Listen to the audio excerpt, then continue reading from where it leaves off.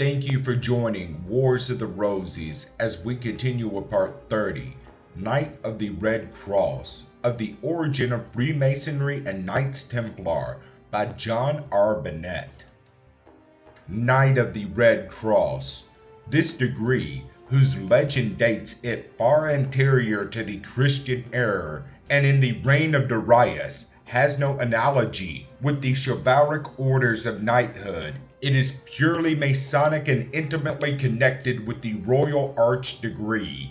In this country, it is always conferred in a commandery of Knights Templar and is given as a preliminary reception in that degree. The legend is as follows.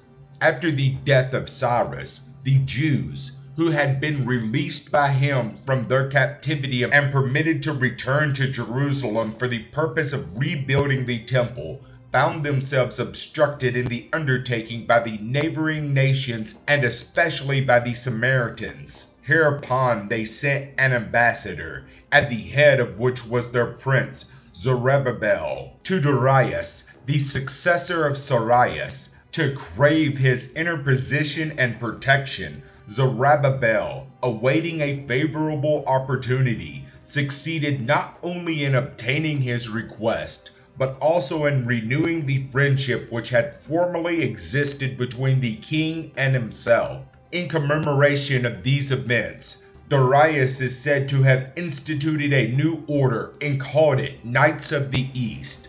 They afterwards assumed their present name from the red cross bore in their banners.